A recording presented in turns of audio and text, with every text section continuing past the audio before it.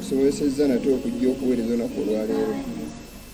Ebbanga libadde ddene oba oli awo nga tetulabaganako ku butimbe wano, naye Mukama wa kisa nti era tusobodde okulabaganako wamu nammwe. Ate si kulabaganako kujja kunywa mu kacaayi naye kuyiga kigambo kya Katonda. Tugenda kuba tutandika okuyiga kwaffe olunaku olwaleero.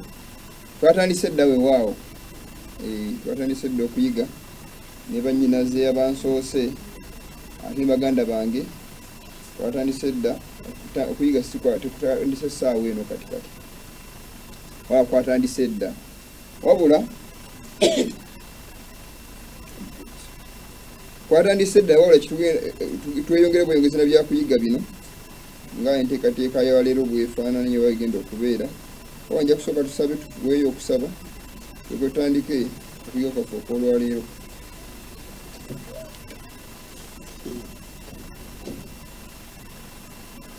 Katonda kitaffe ow'ekisa kingi tukwebaza kubanga tuli balamu leero era tuntu lya leero. Tukwebaza kuba otusobosezza okuyiga ebigambo byo. Sifa abamagezi ennyo, sifa ab'amaanyi, naye tutandika ekisa okubibulira abantu. Kusanga tukwegayira bye twogera bibeere emmere ennungi eri obulamu bwaffe, bibeere empisa yaffe okubibulira n'abalala era nga tukyakulabirako. Tunyweze mazima go, tukyuse munda ne kungulu, tuukira nga bwegayira bw'osiima wa Yesu Kristo omukozi waffe.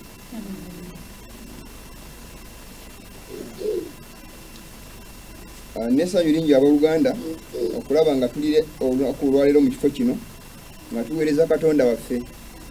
Libadde ebbanga ddene oba oli awo, nze ne lunaku lumu nga nfiiriddwa omukisa oguweereza, ndaba nga kintu kiki kinene. Ebigambo bino tugenda okuyiga Bayibuli ebyogerako nga ebigambo bya Yesu Kristo. Tugenda kuyiga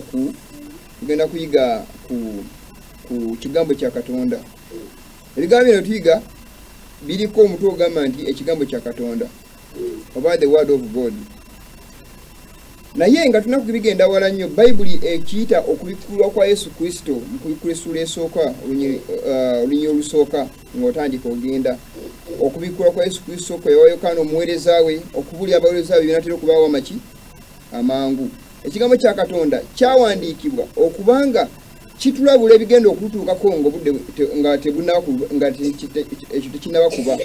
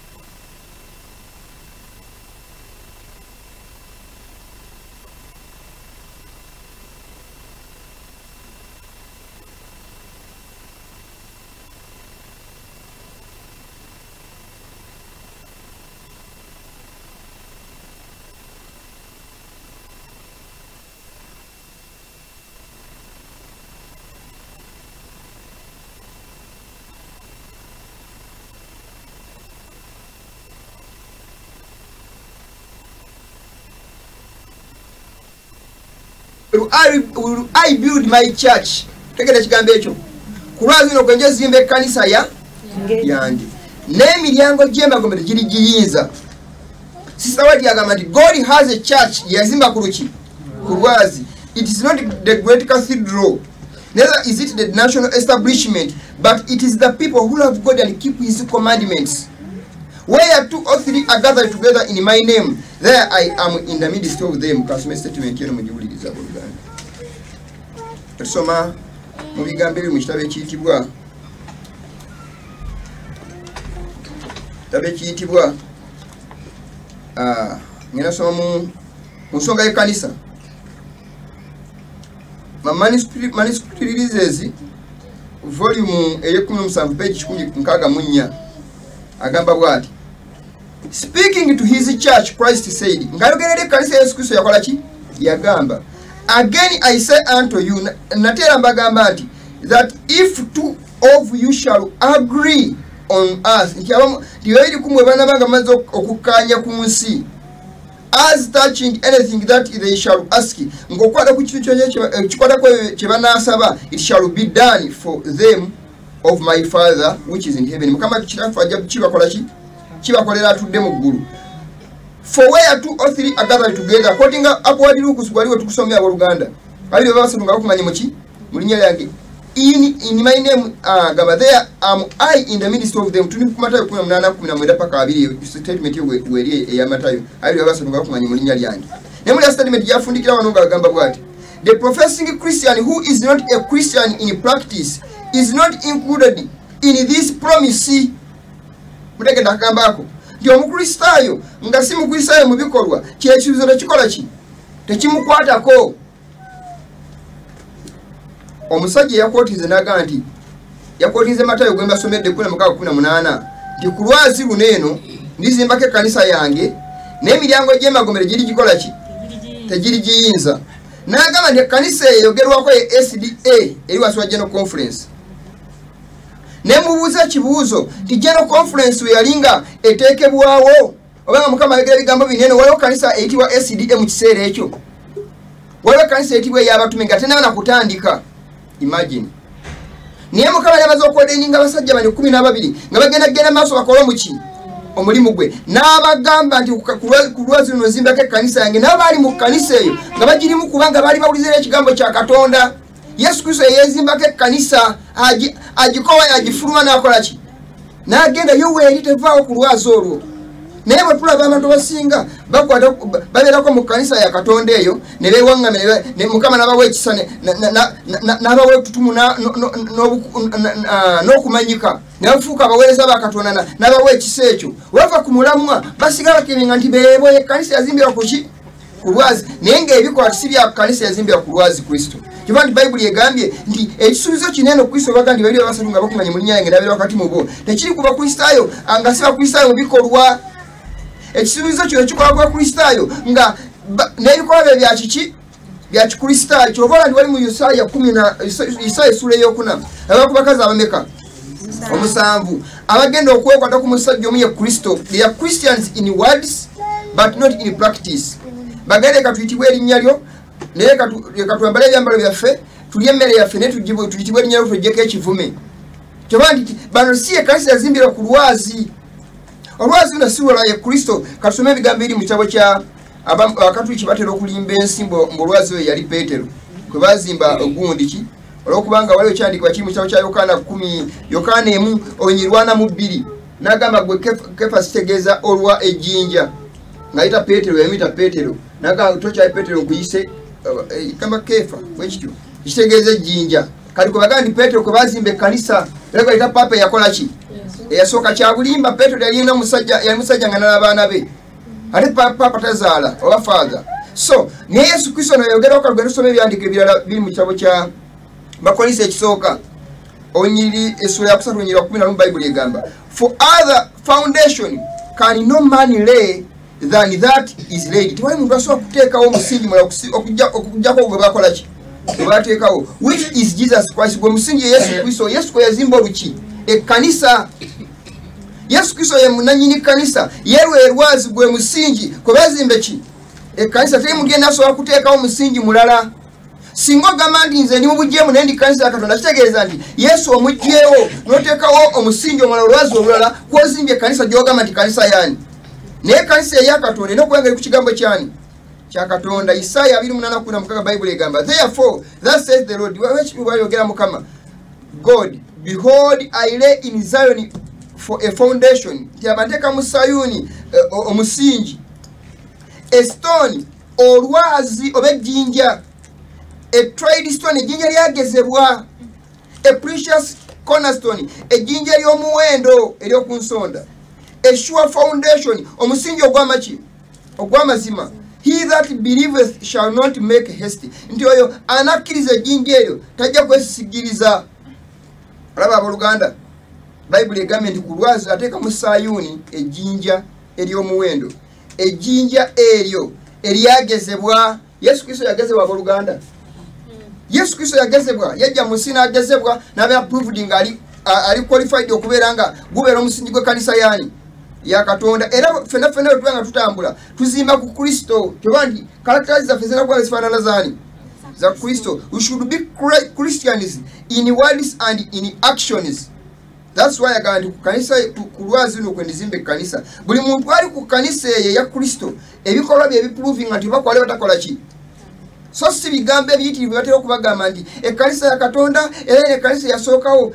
Nagambye muganda wange ndi kankuleka ekigambo kino singa tutumya principle eyo ne tukubanga tusimbye emiranda gyaffe nti ekkanisa yasooka Mukama gye yogerako etagenda kugwa esidi etutawana na kuleeta emyaka ebiseera bimeka ebyata makanisa galiwo mu biseera ekyo bifunga esidi tena kugoloka ku ssiini. Oyo kanisa y'abatume eyasulibwa ekereziya yagolokoka balifoma bakola ki bagolokoka Protestant churches ezo zigolokoka before 1844 ng'ebibiina bingi bikola ki naye ekyenjawulo ku bibiina bino byali bivudde ku musingi guli ogwakola ki ogwasimibwa. Kyova ne kanisa y'abatume mu kugwa kwayo ng'obukatuliki bugiswa in fact eyagwa era gye tukyalimu. Ekkanisa yetambudde emyaka mingi kubanga Katonda yakola eggulu naki n'ensi Adamu ebagisookamu ne tujja nga tutambula etambula emirembe gy'enjawulo netambula mu baana ba Isirayiri Mukama nga tulaba nga before Ibulayimu yabeerako mu kanisa eyo. Tulaba ekkanisa eyo baluti bagikola ki bagibeeramu. Tulaba ebiseera ekkanisa nga tumaze okumalako amataba tulaba katuze ku baana ba Isirayiri Mukama n'ateeka ekkanisa eyo n'alonda Isirayiri okubanga emaking ekkanisa eyo nga representing ekkanisa yaani ya Katonda. In fact ekkanisa bali presenting nga nikola ki they just represent Mukama alonda bulonzi bantu nagamba nti gwe njagala ofuuka omuweereza wange genda osasanya amawulire g'ekkanisa eno kali kakasito gavaako ng'alonda omuki kubayo tevaawo. Isaya agenda okugamba nti Yesu Kristo yatryingibwa olwazi olwatryingibwa before nga tanala kujja ku nsi but he was tried from the foundation of the earth and he was proved nti ali perfect.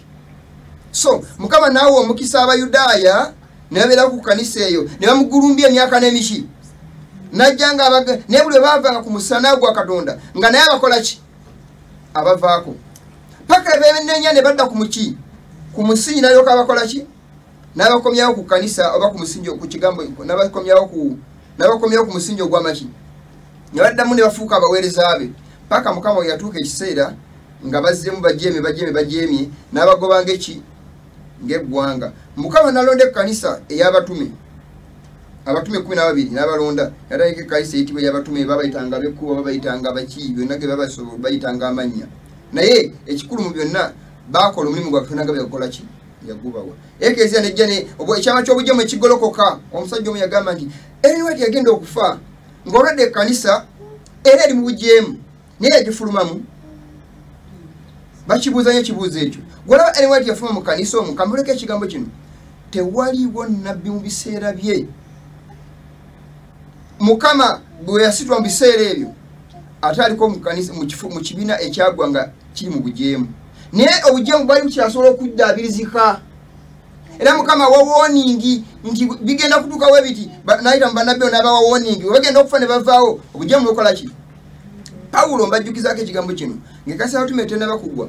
Paulo agamba nti nekakale ekyalo ky'obugyemu kibuligiwe kirikola ki olwo byali bitandise ng'abiraba olowooza byo yali piwa nga mirembe myereere kyali kitandise nga weekiri nga maze okulaba kimaze okuyingira kikola naye agumikiza okutuusa wali bikuka mwana w'okwonoona nga maze okumulaba munda mwali ekyamasitaani akireese mu ekiri nga malagalasa okujja mu bakulembeze baagadde ensi okugiyingiza wakati mu ki paka ekiseera bwe kyatuuka ekibiina kyo ne kiva ku mulamwa fuli olaba ndowooza bwekyava ku mulamwa openire sitaani n'akwesa ekereziya n'egyeza ekkanisa Katonda ng'ekozesa ekigambo kimu ffe ekkanisa yakola ki eyasookawo abatume yene ekkanisa gye baaleka naye ng'ebikolwa by'abatume babikoze eki babivuddeko abantu bakyabakkiriza kusoma bayibuli busomeze buyingidde sabbiiti eviiriddwako ne balina ekigambo kimu this is God's church abatume gye baaleka kubanga bali mu bizimbe by'abatume be baaleka bali mu bifo we baleka amakanisa bamaze okugawaŋŋambe bagamaze okugawamba bagatutte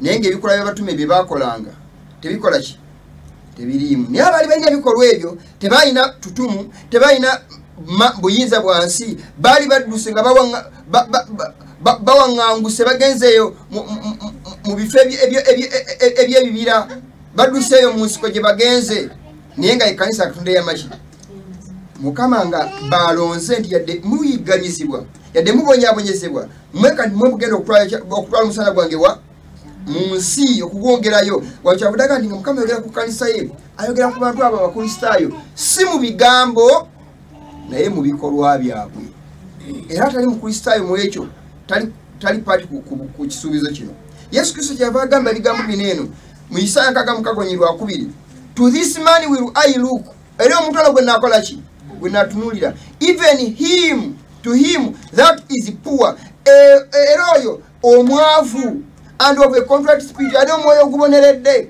and trembleth at my word akankanira ekiki ekigambo kyange so abooluganda Katonda atumya abantu akankanira ekigambo kye bayibuli nemu ebintu bingi nnyo ebyawandiikibwamu bingi naye omulembe gwe tulimu gwonna eno buzibu bwako tekukankanira ekigambo kya Katonda era wonna amadini gentera okuwulya enzikiriza ezimu bw'asoma Ezekieri ng'amunenya oba wano ki Ezekieri kyali kisiriwadde ki kwate mutatambudde na bwongo bwe nga bwakola ki ne bano oba Yokaana yali awunze byawandiika bino Yesu abimugabako abiwandiike baba beeyita abatukuvu bakikola nnyo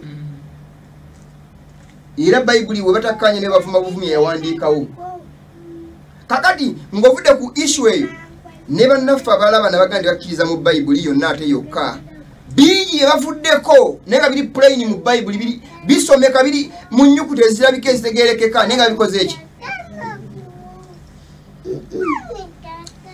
omuntu yenna asoma obunnabbi bino ebintu abitegeera abimanyi si bikusike si byakyama biri open sabbiiti emenyebwa enkya naki ekkanisa n'ensi byegasemu okuwakanya Katonda mu kifaananyi ky'okumusinza n'okumuweereza ekyo kiba buli abooluganda sabbiiti ewedde tetwajja wano si bwe gwali manyi ebintu ebizibu bya nsimbi naye emukono waliyo okusonda fundraising y'okuzimba ekkanisa mukono Central Church naye kali kadala k'abannabyabufuzi bakusonda nsimbi abeeyamye obukadde 5 10 ebyo nabyo emala Mukama ge yasanga mu yeekaalu ye n'abagobamu n'emiki n'emiggo owe nakwata bando bweta nawulira ku makya program gye bayita kezimbira eneyokusande ku makya ng'agamba nti mukadde lujja nasooka jjayo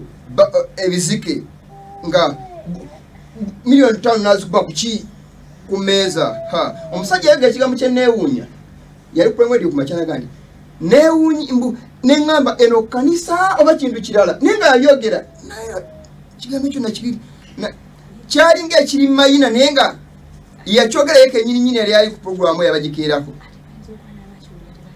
tebakitegeera ge mazima naye yagamba neneebuuza eno kanisa oba kintu kirala naye nga akyogera n'okusekereza akola ki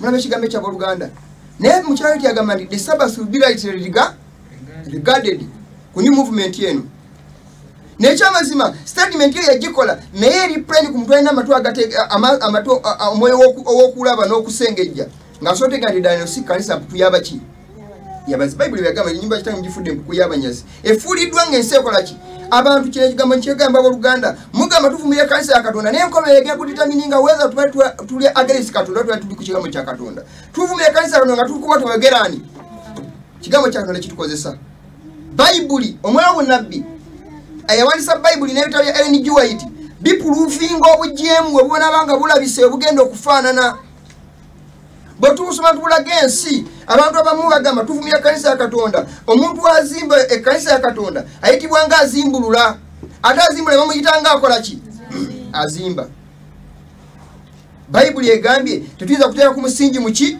mulala nkyati yagamba we cannot step now off the foundation for this would mean apostasy from the truth tetusobola kuteeka omusingi mulala okusinga okwo gwazimbibwa kitegeeza tugenda kubeera nga tuli mu bujeemu abooluganda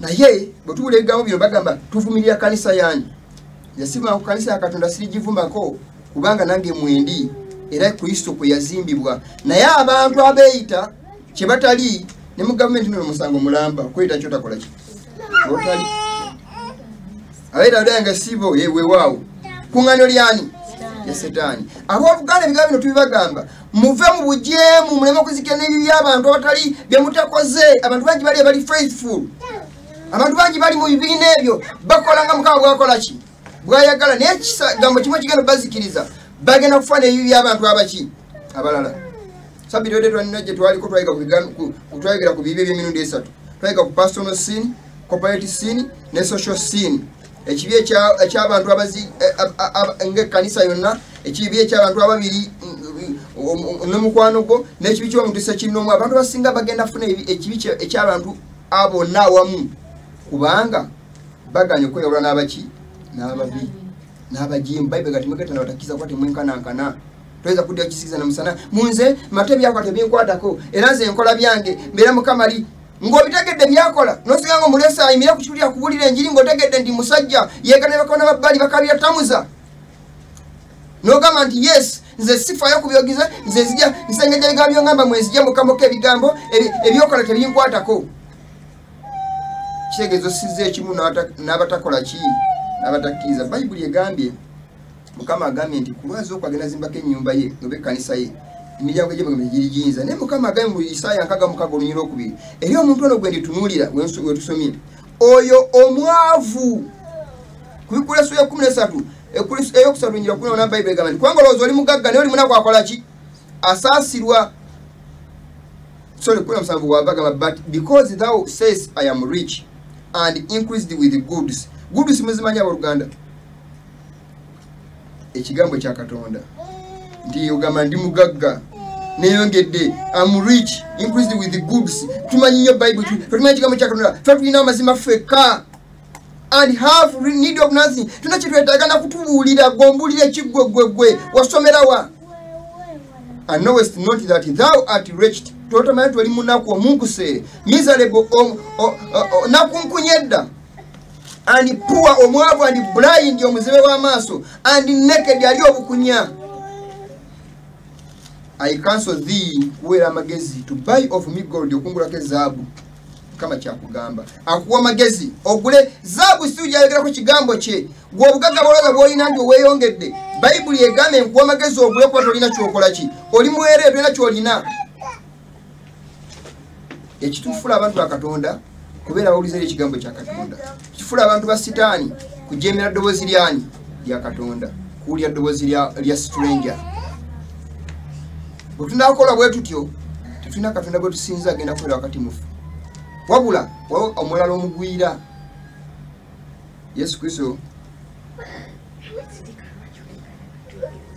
omulabe wa Yesu Kristo abooluganda Bayibuli egenda maaso nega ebigambo bino eno mu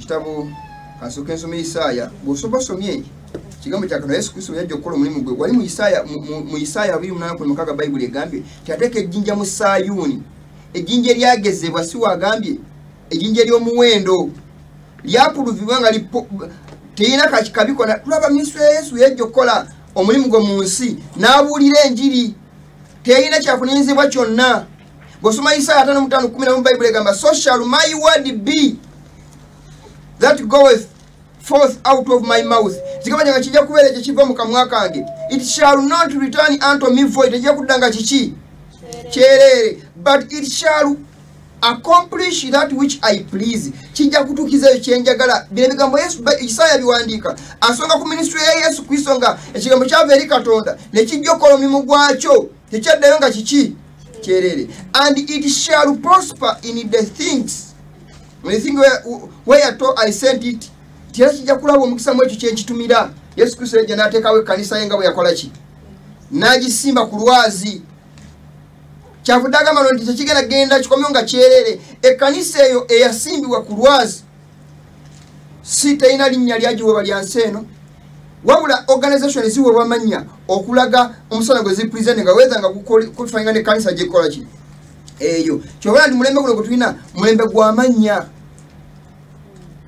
Omuntu wekwayita obweyisa erinnya kimumatiza okubanga muntu wa Katonda. Nze ndi gundi. N'abantu okumatiza abantu okubabba mu nnaku zo mujja kulaba abafeera bali ku TV ababba. Mutera okubalaba abafeera abo bakozesa nnyo amannya ganeeno. Nze Sister Gundi, Sister Teresa.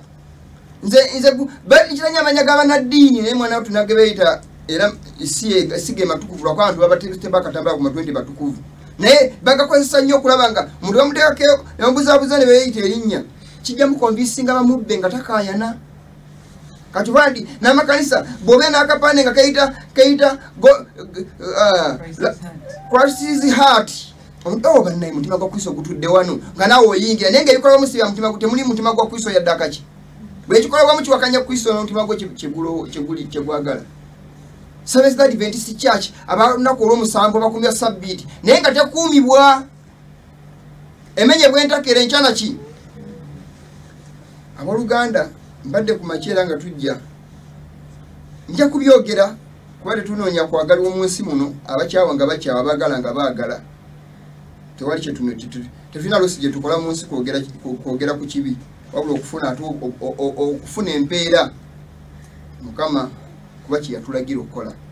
Twali tujja ntulya ewawe gye bata ABF Adventist Gundi ekola ku by'okuziika funeral service akulanga obulango bw'amasomero ku Sabbiiti abooluganda n'okukola bakola ne baziika abantu. Kino kiddemu abooluganda ku TV. Tetuziika ku Sabbiiti Abadiventi.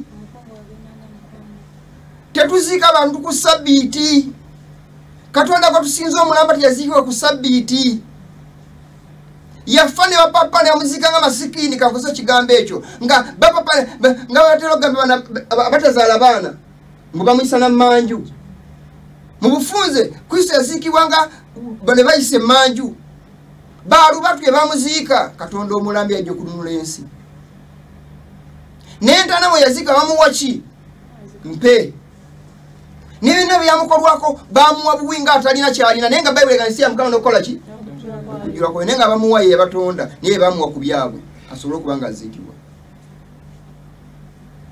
Teyasobola kubanga era yonna yayinteekateeka ya Katonda aleme kufa ku Sabbiiti. Oyinza okugamba kati ate bwe nfiirwa ku Sabbiiti enkola ntya? Kigambo kitera okwogera Bayibuli ekozesa kiga Yesu Kristo agamba nti bw'egwa mu kinnya togikola ki? Togirekaayo. Olaba ndowooza omukumu yangamba nti kale omuntu ayinza ate okufiirwa onagenda kumulaba we ngenda okulaba mu lufumba ngenda kumuwa bulamu. Muzza engulu bw'oba ng'oyita omuntu ku Sabbiiti yita oli agenda alaba omulwadde so si ogenda okulaba omufu. Omufu aba agenda kudda kukola ki? Ngende wala eri nkaabe nnyo ekitutwala ekiyambisa omuntu omulwadde kyobala ndi abantu bafaayo nnyo ku bantu abafu naye atafa ku bantu balumwa. Oyinza osanga omuntu ng'agenda ogenda okulaba omuntu omulago omulwadde agenda okuba omuntu ali ku kitanda ne bawulira ndi afudde n'aleeta n'obukadde bumeka n'abuwe ku ntala bamutendeze nga bwakoze nnyo. So Mukama yagala tukole ekintu kimu ayagala tukole tugobere ekigambo kye. Bano bakuteekawo zi bizinesi ku Sabbiiti ne baziika abantu ku Sabbiiti ne bakwata n'ensimbi okulaba nga bakola emirimu egyo ku Sabbiiti biwakanya ku nkola ya Katonda. Mwewe nabbi yali plain n'agamba the Sabbath of course will be rightly regarded.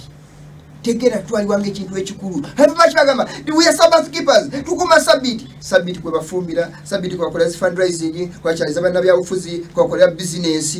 Ekkanisa ya Mukama nefuuka empuku y'abanyazi. Ekyali mukono kibagambyeko abooluganda. Bali basonda ssente. Naye bannabyabufuzi baaliyo, ba MP Namboze baaliyo, Babalanda yaliyo. Yaita Pastor Kakembo okugamba nti edda yali abulira against politics naye nga yenenya awulira n'okuswala nti yali avumira politics mu biseera biri eby'emabega abaki bayita okutegeera bayibuli ono kyagenda olowooza ogaggawadde naye munaku akola ki oli munaku asaasirwa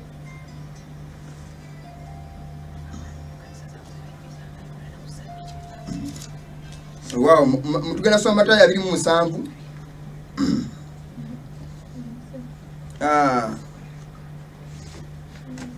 wow Matayo 27 onyankaga mu bbiri siwe wow agamba naye enkya lwe lunaku olwaddirira olw'okuteekateeka bakabona abakulu n'abafalisaayo ne bakuŋŋaanira ewa Piraato ne bagamba nti omwami tujjukidde omulimba oyo eyagamba ng'akyali mulamu nti ennaku bwe ziriyitawo 3 ndizuukira kale lagira bakuumire ddala amalalo okutuusa ku lunaku olwokusatu abayigirizwa be batera okujja okumubba baleme kumubba agamba nti bagambe abantu nti azuukidde mu bafu era okukyama okw'oluvannyuma kulisinga kuli okwasooka nti bagenda kubuzaabuza abantu babasike bagende nti Yesu azuukidde. Piraato n'agamba nti mulina abakuumi mugende mugakuumire ddala nga bwe muyinza. Nabo ne bagenda ne bagakuumira ddala amalaalo ejjinja ne baliisaako akabonero n'abakuumi nga we baali.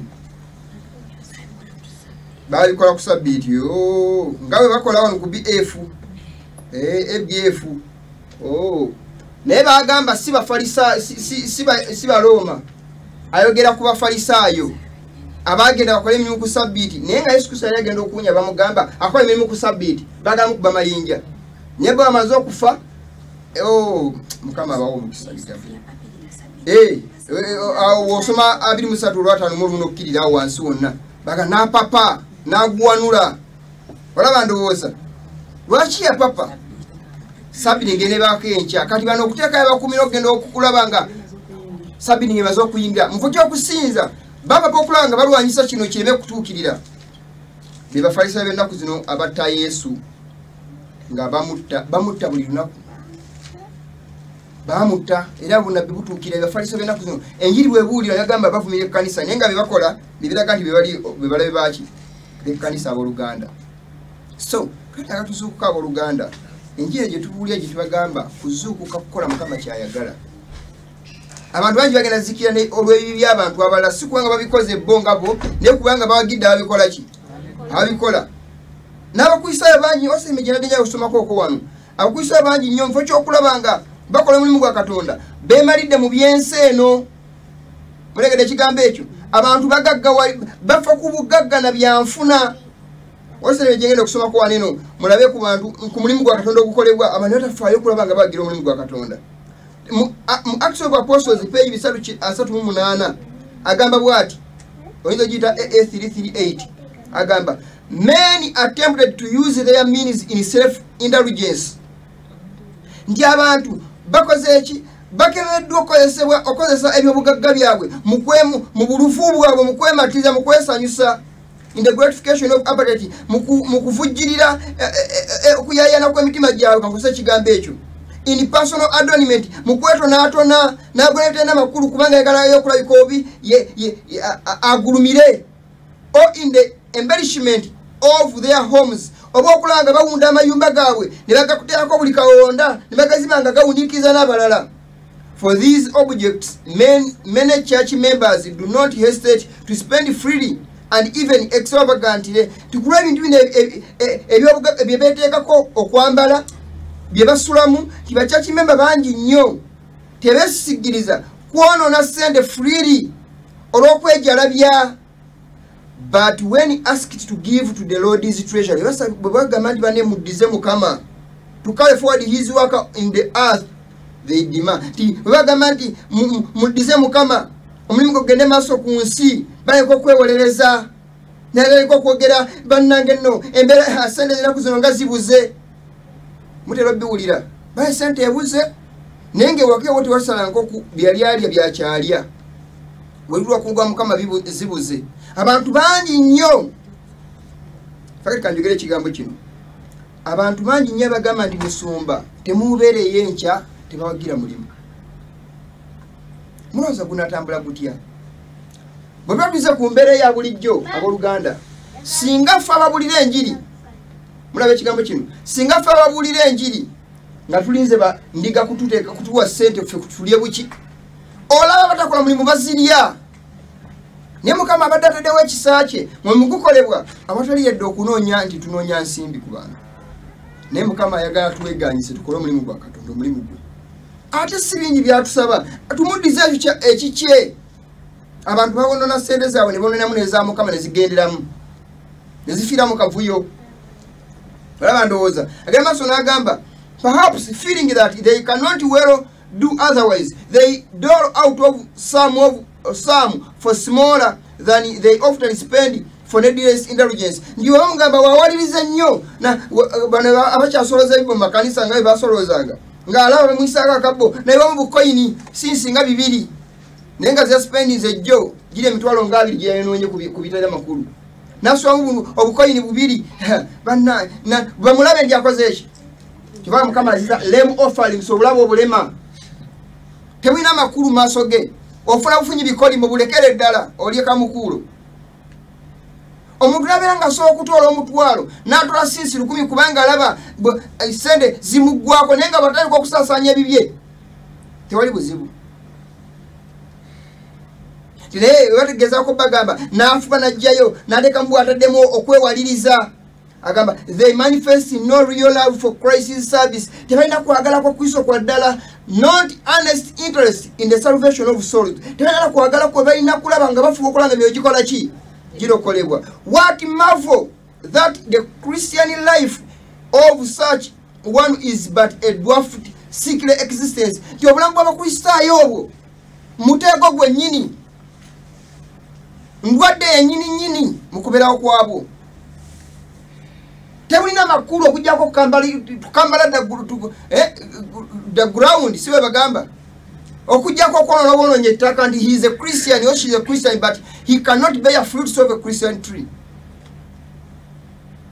naye abooluganda kino kyogera era ntenenya agamba abantu bagamba ha musumba sina sente bwendifuna akasente nja kutandika okuwagira ku mulimu tolya mmere waka nga tebakutwanko nti enjala ekutta ogenda kufa oyebayeba nabaga omuntu asobola okuteeka ekyokulya mu lubuto n'alya tayinza butaddiza mukama kimu kya 10 okujjako nga musibe ali mu kkomera ng'alina mmere gye batadde ku sowaani n'atulwali obanga mulwadde ali ku kitanda ali ku ndiri olaba osanga n'omusajja oba mukazi mulwadde takola naye nga batande be kamuwadde nti kano kakuyabyeko nga kajjako ekimu ekikumi n'akikola ki yakiddiza mukama ngakola ng'omukazi oliwo epeesa nosaba omusajja akera ku makyana gaye n'akola n'afuna 2,000 n'afuna 5,000 n'agamba mukama sirina kinyinza kuddiza embeera ekyali ki mbi teritereera amalaga musuma asabirako embeera mbi obwavu bungi bani agamba nti olesalawo zijja nga bugenda abantu bagenda kubeera baavu ne wolisaba otya emunyenye ne zikungumuka ne bw'olisiiba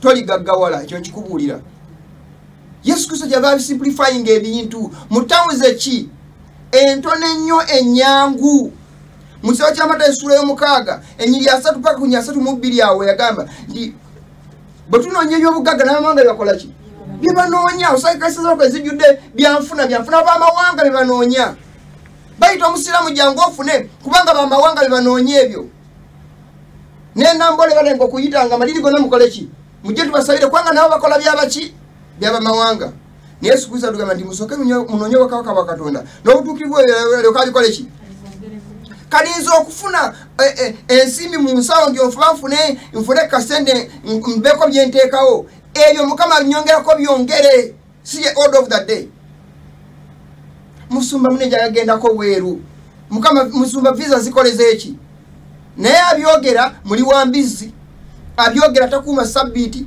abyogera malaya lukulwe abyogera mukaba abyogera mubbi naye ayagala musabira visa zikole ki Tereza enkolagana ne Katonda ebyo bigenda kwekola wekoze totana ogwani musuma nsabira munaye embeera yange sibanja gula plot ebyo sebi esala teri yeno gye tusinziza teri yo ne mu Bible teriimu njagala nkodingire mukama nga asabira abantu bafuna obugagga bw'ensero tekiri muntu yinza kisangamu nyeso abatume unaonanga basaba tebyali mu ebyo ne mukama agambe jebo kimunonye bwakabaka bona butukirivu ebiragera bikuwa buki bwanga tagenda bikuwa bireke towalirira watu nakugula motoka watu nakusimanyi kulinya nyonyi ebyo nga abantu bamukalo oba ekintu omukisa gusobola okujjanga kize buzinga gwe nga kikugwiride bugwe nenga sicho yayanira okola ki okufuna abantu bakola ebintu ebaba kyobala bwe Petero ya Paulo yagamba nti bagwa mukeme wa kuki kunji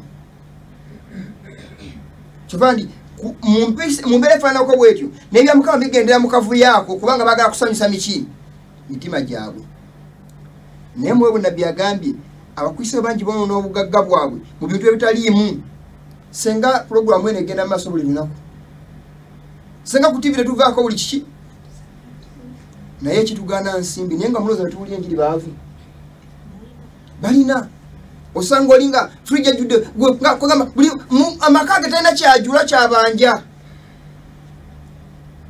abantu waniso mukono balinga manti wali Petero we bali batambula ne basanga omusajja yazingama ngasaba sente weewaawo naye ne bamugamba nti feza ne zaabu tetulina weewaawo tetulina kyetukuwa ne bamusabira asobole okuyimuka afune amaanyi agasobola okukola ezo zakola kyalina okufuna kyabadde ayayana okumuwa obuwi ekisebo kyekyo nabo bamugaa tetulina bugagga ffe tugaba kimu bulamu kuva eri Katonda akuwa bulamu genda omusinzi tambula omugulumizi banaye sirabako mu byafa bya Bayibuli kuba nga mujjukira omusajja kabaka Kezekiya asaba Katonda emyaka amwongera ebbanga mu emyaka 10 nemeka naye emyaka 15 gyali nnyo n'okusinga bifo kubanga abasajja baafe Babuloni ne bajjera mukyalira musoma story ya Luganda bwe yabaatuuka mmakye ebalaga yabalambuza amasitowa g'ebyokulwanyisa n'ambalwanyisa obugagga bwona era Isaya mubuuza bwe bazoba okoze eki mbalaze byonna sina kyesibalaze mulaba ndowooza amala g'ensi eno n'abalaga buli kimu Mukama n'amugamba nti obirayo byonna bwe bibalaze bagenda kujja eno nawe bitwale togenda gasigaza temugira sigaladde n'ekirya babinona so Mukama si byayagala bya bugagga nti senga yajja n'okubalaga Kristo nga gwe mulamu omukulu n'abalaga Katonda yamusaddesawo emyaka emiki naye bane nasuye Katonda wange gwe nsinza waggulu n'annyongera ebbanga ly'emyaka 15 miranga akyali mulamu nabadde ngenda kufa yali nadde agulumiza Katonda nekye bamukola teyakibalaga abantu bangi okwisayo bwabwe mu nsi mwe balina buli munga kikolimo ey'amazima ga Katonda muziziko naye nga talina okugamba nti we are Christians oh remember this we are the chosen generation who I am mutego guli olimbo olwo naye amazina agagenda ku chosen generation era ka chosen generation ya Satan era nga ddala chosen generation of the devil of the enemy umwabo nabiyagala maso n'agamba no he whose heart is aglow with the love of Christ will regard it as not only a duty but a pleasure to aid in the advancement of the highest holiest work committed to the man. Omuntu yenna ng'omutima gujjudde okwagala Kristo agenda kulaba nga mulimu gwe olaba ndowooza tayagala kitwalanga nti mulimu gwe ddala naye agenda kulaba nga kimusanyusa okulaba ng'ayamba omulimu gwa Katonda ogenda wa mu maaso omulimu omutukuvu ennyo gw'owaggulu ennyo ogusinga okuba Mukama gwe yawadde omuntu balaganda kamaleka ekigambo kino obulimu Mukama gwe yatuwadde oguliko obugagga n'empeera etayogereka ogenda tusasuza obugagga obutaggwaawo kumuweereza buli muntu yena kasaba nga investinga mu kigambo kya Katonda obugagga obwo gy'obutadde teri mulimu gusinga ogwo naye bw'olisoma n'ofuna zi permanent head damages PhD bw'olisoma n'ogenda wa tonewooligaga n'ogula ensi Bayibuli egamba byonna butakola ki talimu. Nze akalina kyenguze na kusoma kutuuka ku levo zaaguze mu ssuubira ez'amaanyi naye nga nina empisa erya Katonda ndi mugagga okusinga ndi bijoddolo musi bayita babennyonkondo balaba ndowooza obwakawuka obwawa si bwa nsi eno buno obugagga bwa nsi eno bwa buyinike. Agenda maaso n'agamba the work of presenting to the world the riches of goodness, mercy and truth. Omulimu guno gwa kulaga nsi ebyo obugagga obutagwawo ekisa n'amazima. Abooluganda nga tusemberedde ensi egenda kufundikira tuli ku kigambo kya Katonda. Abooluganda bingi besigenda kusoma kubanga sinza bimalayo. Abooluganda nibo soma mu Isaaya nkagonyirwa kuli Bible gamba for behold the darkness shall cover the earth. Labe ekisiza kigenda kubikako eki ensi. And gross darkness the people, but the Lord shall arise upon thee and his glory shall be seen upon thee. Mukama agandi ensi egenda kubikako ekizikiza naye ekitiibwa kya Katonda kigenda kulabika ku bantu baani na Katonda. He will keep the feet of his saints and the wicked shall be silent in darkness. Samwiri ekisooka 2:9 agandi agenda kuma ekigere ky'abantu be era ababi ekigere kyabwe kigenda kusirikira mu kizikiza. For by strength no man prevails. Nti olw'amaanyi teri muntu agenda kukola ki kuwangula. Mutegere ekigambo kya Buluganda. Baganda yekamaleko ekigambo kino tuli ku kigambo kya Katonda ye mutwe gw'ekyokwega kinene kituyiga era ntera nnyo okubanga tuyiga n'embaga y'ebigambo bino. Abooluganda tuyiza ebintu bingi siwe waawo byonna kigambo kyani ebintu ebimu bye tusoma andambaga tusukkiriza naye nga bwatawegeraanyi kana bwena asobola kukijjawo naye agamusukkiriza byali byabali Bayibuli bagitulamudde ebiwayi byali byabakolinso naye sirabanga mu byabaganda mu Bayibuli kwasinga tutunamu essuula eyaffe tulaga biwayi kati tusome byabaganda tugende n'ebyo naye buli kyebandika mu Bayibuli tekwaliko kya Muganda oba kya Munyolo. Byonna byali by'abantu baani bakatonda. Adamu teyali mukolo teyali we Kolinso. Adamu teyali we Galatiya. Adamu teyali mu Yudaaya.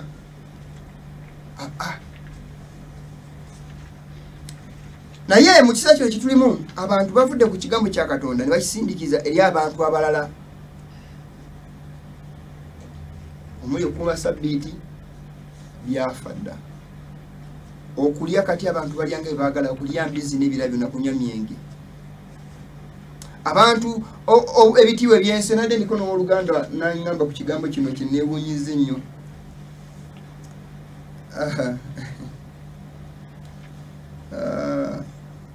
Asomeko kigambo kino eno. Tuli ku kigambo kya Katonda Abooluganda.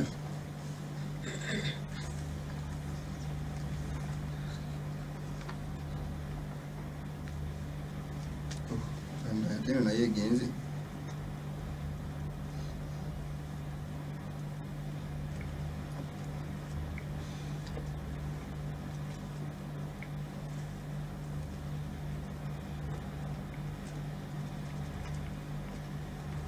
Ega nyingine kufundika nabyo afuta wali eri. Yeka smith egwebya ndiko nebiri.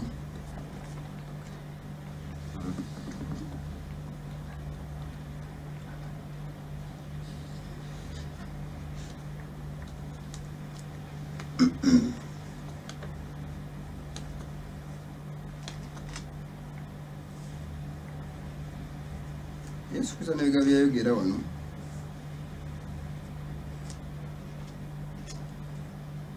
Kitabo kya Matayo.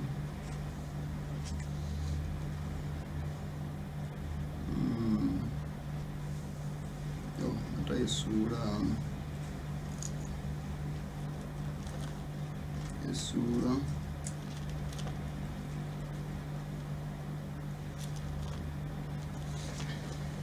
nasoma katumanyo kantu konyiyo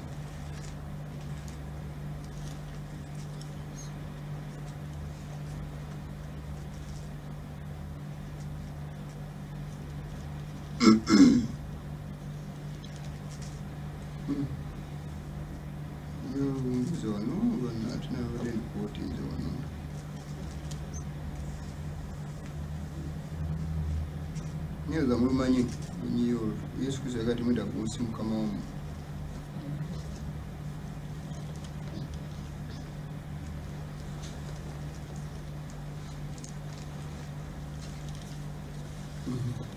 kale munamutuse tujja kulaba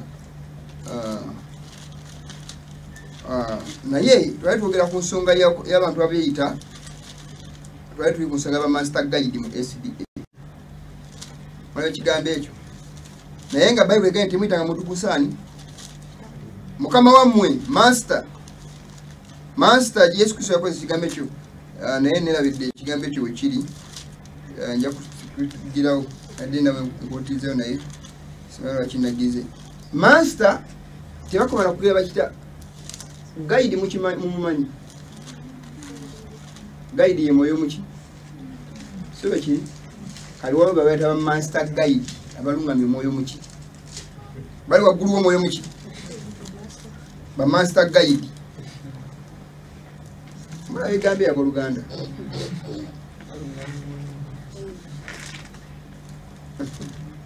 sometimes tubeeranga abantu abalaluse nga tubulya abantu amazima ga Katonda naye nto bigenda maaso mu nsi nga buli omu akola ki mu kanisa in fact sina mu nsi iri mu kanisa era muwa tayito gwe Ssaabasumba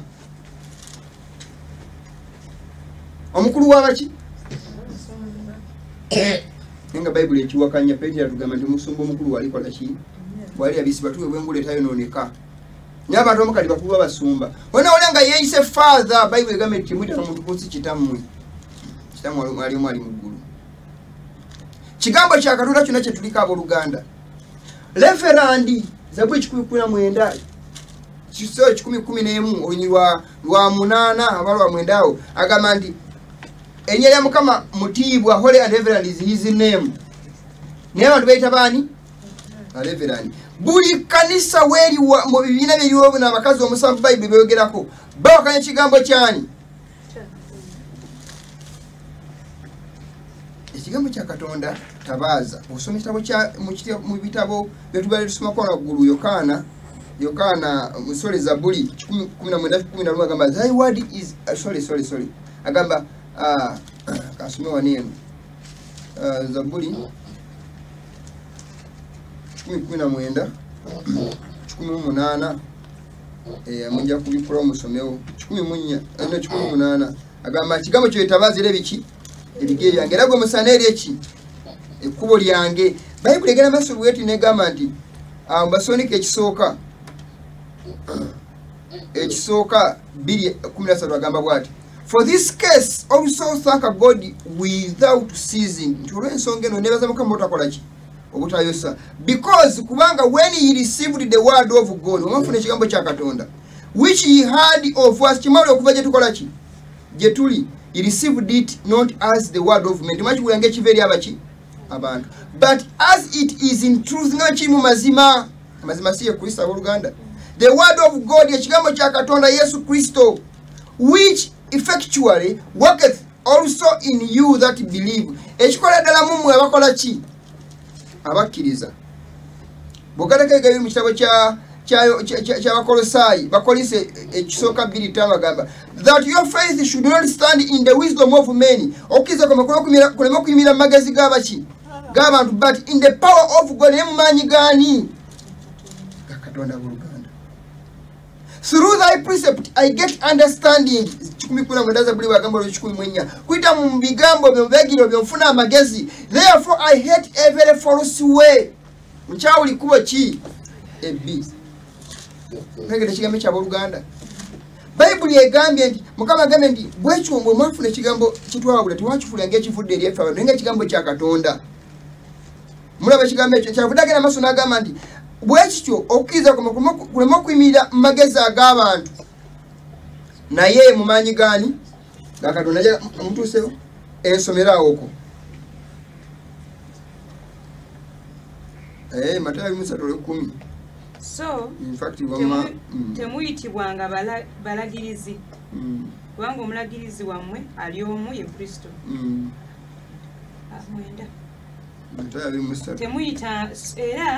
temuyitanga muntu ku nsi kitammwe olw'omwenda 23 n'olw'ekkumi era temuyitanga muntu ku nsi kitammwe kubanga kitammwe ali omu ali mu ggulu. Okay, wamma bali babiri. So temuyitibwanga balagirizi kubanga omulagirizi wammwe ali omu ye Kristo. Kasome Oluzungu agamba neither be ye called masters for one is your master even Christ.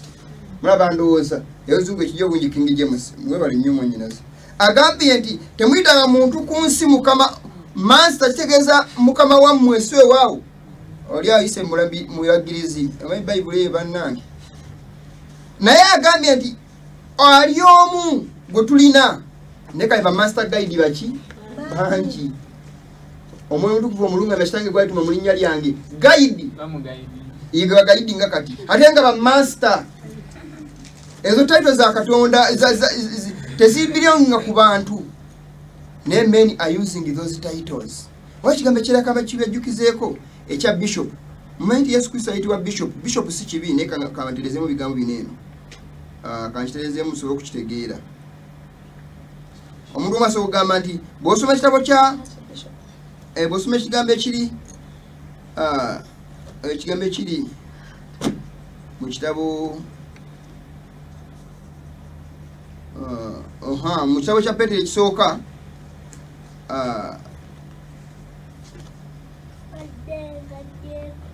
Petero ekisooka essuula 2:25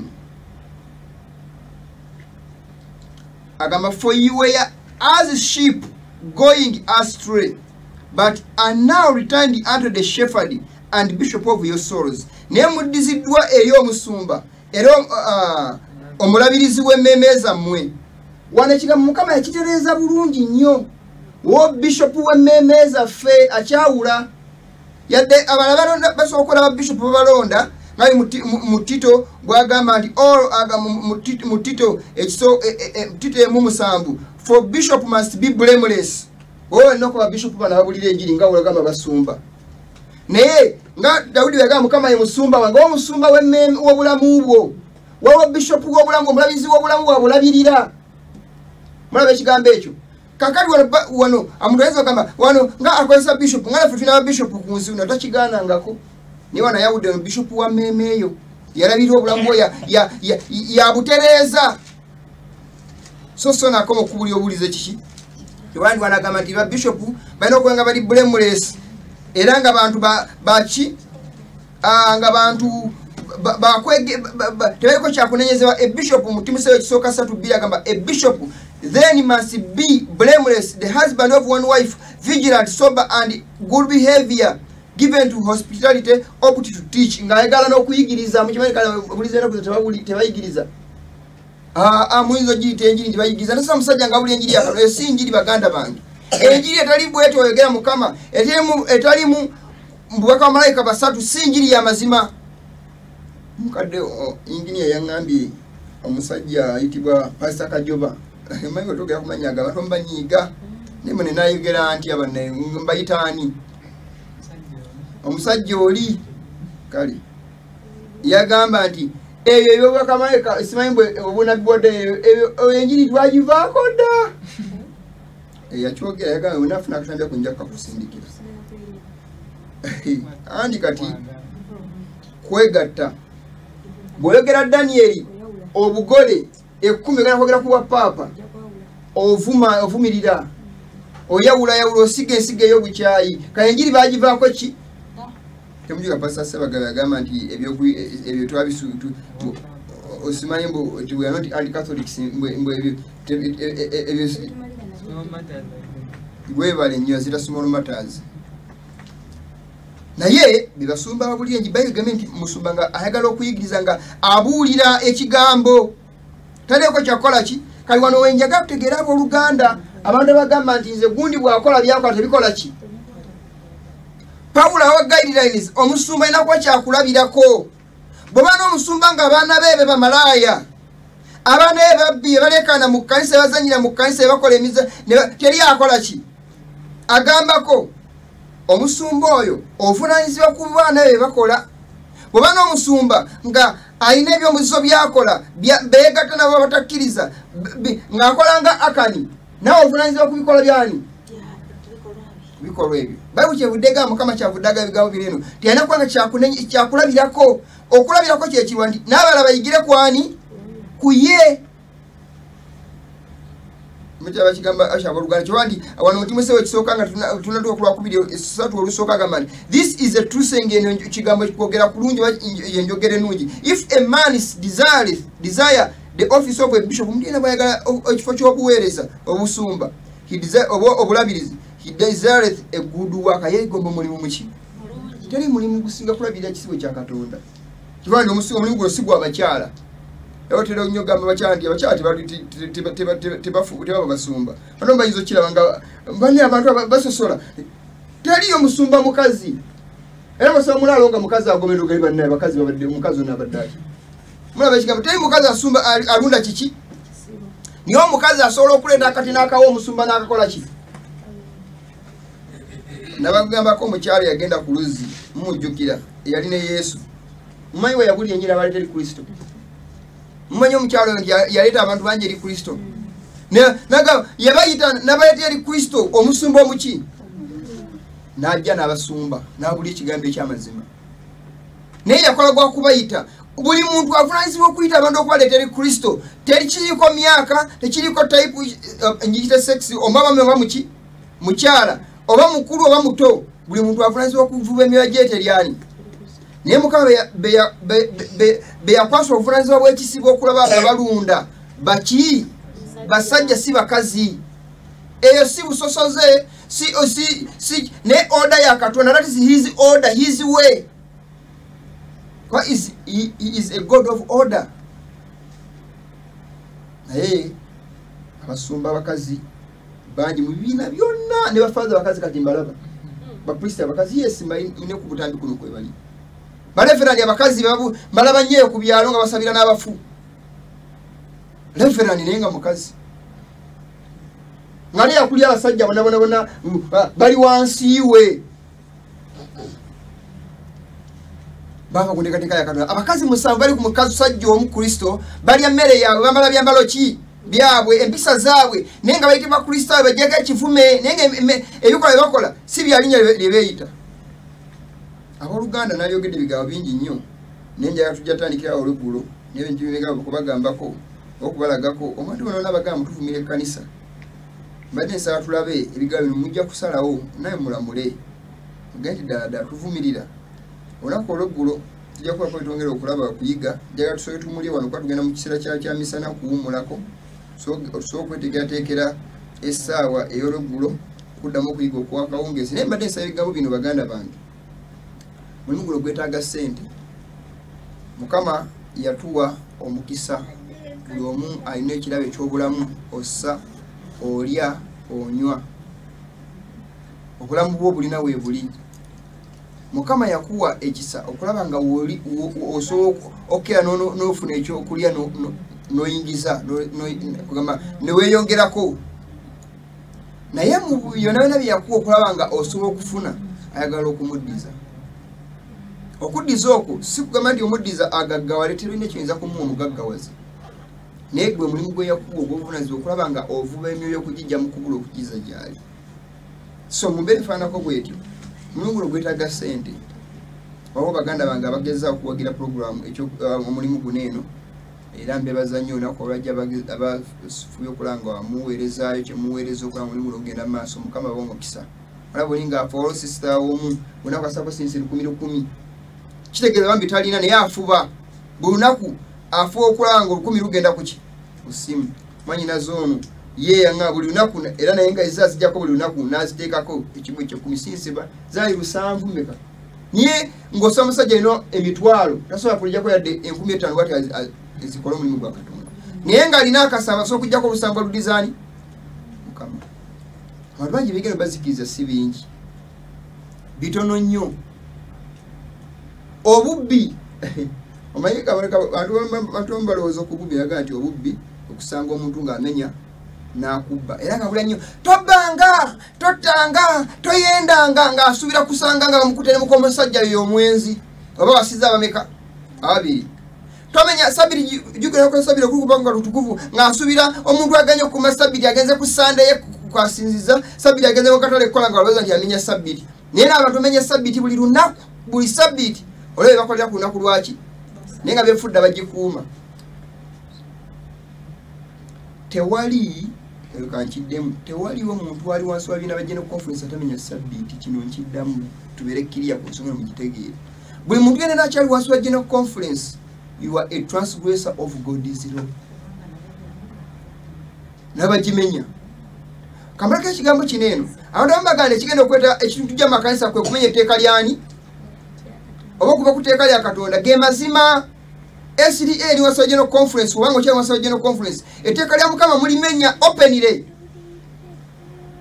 mufaanana ng'ekereziya mufaanana nga bano abayita abalokole mufaanana nga bano abagamba nti baprotestant naye nga kyokala tebakiraba Wakanyachingwa you are Sunday keeper. Is that Protestantism? Or what is that? Is that Protestantism? Tell me makuru gachi gamu Protestant. We are the two Protestants. That's why tuko serinye atawala kiba yisiza ddala bubi. Meta Protestant efatu SDA tunokwera SDA. Baloze erinye SDA limo bulokozi. Temuli bulokozi. Kapande upande kewetekako nenga kyekagamba si kyoli mu mutima so sijagenda mu bingi naye mu bufunze kankomekereza ebigambo ebyo nali badde nnyongera n'ensinga kaawo naye Abaganda bange abaagala omulimu guno eno muguwagire kubanga mulimu gwa Katonda tusimbe ku kigambo kya Katonda yemuli obulokozi oba Mukama tuganda ekimu eky'ekkumi kikye obwo kirya obeera mubbi tekiriko kuteesa bw'oba Mukama yakugamba nti mukazi njagala omu bw'oyenda ojja kuzikirira bw'oba yagamba nti kusiwaita muntu kunsi father taata bw'omuyita ojja kuzikirira master bamaster guide Mukama ajja kubazikiriza mu bifeemu bw'obanga omuntu kunsiwaita Ssaabasumba Mukama ajja kuzikiriza tabyagala kimuvoola si mpisa yabo Kristaayo abantu betebateekako tebegulumiza Yokaana mu kitabo kya Yokaana essula y'okusatu 13 yagamba kimwana okukanyizibwa yakola ki agulumizibwe bwe yayogera naye kali abakristaayo bagulumidde Yesu ali kuki kutaka bamutudde nako be bamugayidinga ekyamazima amakanisa gagayidinga abantu enaku za Kristo abatume beetanga maye webale nnyo Petero gundi oluganda gundi ne kati bitiwa gema order of that day oluganda ali wegundi owejindi naye nga oluganda bannange baaliwo nemba betowaza ne kale ekiriwo mu nsi muno Kristo ali wansi era atambulira ku ntoli z'abantu naye Yesu oyo gutumanyi batambuliza ku ntoli ye Setaani Katonda gwe tusinza w'amazima tatambulira ku ntoli z'abantu he is not a worshiper of men tasinza abantu Katonda taggwawo era asukulumye kubona bannaye nalisomye ebintu bingi nnyo wano naye ate obudde bugenze wabula olweggulo tugenda tandikirawo essaawa ndowooza zijja kuba 8 oba 8:30 olw'embeera y'obudde ndi twatandisemu leeti naye nsaba kyonna ky'osobodde kola ku lwa Kristo owagire omulimu gwa Katonda gende mu maaso era kino nja kukibagamba abooluganda bw'abana baagala okuwagira omulimu guno eno twetaaga buli lunaku ntera nnyo kibagamba abantu mutamu tebeera ku TV kuno buli omuntu wa ku TV kuno twetaaga miliyoni 2 naye sente tusobola okuzigenda tuziryamu ne tuzimbamu ebintu byaffe tukyowooza miliyoni 2 nga buli wiiki oyinza zikolamu byenkanaki kagye emitwalo 5 ngoli egyefunye wiiki awala agamba nti kale wulira bonona sente mitwa bannange kale wulira singa bazimpa ozikozesa ekyo okuzikirira naye Mukama kyagala kiri kimu twabula abantu tutula sente zo tukuba tuzirina si buli muntu akwata sente zo naziwa nti alina nti mugagga nnyo bantu berekeza buki bwerekereza naye nga obuyigabirizi tebumala yatujja wano eno kyoba nina kutubula wiiki nga 2-3 mwezi tugezaho okulaba nga tusonda maanyi tusobola okulaba nga tuweza omutego gw'abakama baffe tusobola okujja ku TV tukole ki tubeereko so abantu balina okugabiriza basobola okulaba nga muyamba omulimu guno ogende mu maaso fuba okulaba nga muguwagira Mukama yanaabaddizawo si mu nsi muno n'empeera yammwe eri mu ggulu gye tuyindidde Mukama waffe okutugabira empeera yaffe Mukama tulamu omukisa katusukamire tuweeyo okusaba tufundikire enteekateeka eno y'enkya.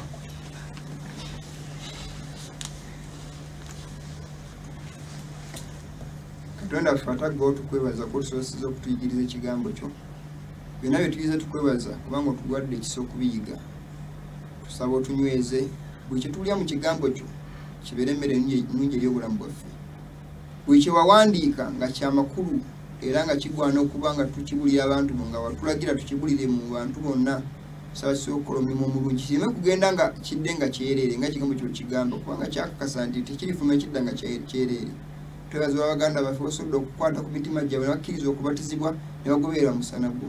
Tusaba nga tukwegaya n'abo bonna abatannaba kubatizibwa nga bali bakyalina obutakkiriza mu mitima gyabwe abamu nga tebannaba kutegeera mazima bakyakugiddwa bakama baabwe bakyala baabwe abaami baabwe. Tubateeka mikono gyo obaggulire ebituli obatemera empenda basobole okufuutuka era okufuluma okuva mu mitego gya Setaani okujja eri obulokozi bwo. Tugenda kuwumulamu tusabe ekisabo kibeeramu naffe ffenna. Kulembera abantu bonna abali ku TV batudde nga balaba ebyokuyiga tugenda okuyiga olw'eggulu bisobola okubayambira bibateeketeeka okutegeera akaseera kye tulimu nga ekiseera ky'obunnabbi okitegeera basobole okwekuuma olw'obudde obuweddeyo. Tunyweze ffenna naffe balabika nga tuyimiridde tunyweze tuleme okugwa. Tuleme okubeera batasiimye ku lunaku luli eri ate nga tumaze okuleeta bangi bba olw'okudda gy'oli. Tuwe amaanyi okuyimirira nga tusaanidde mu maaso go. Tusaba okomya obwakabaka nga tuyimiridde era nga tusaanidde wa Yesu Kristo omulokozi waffe.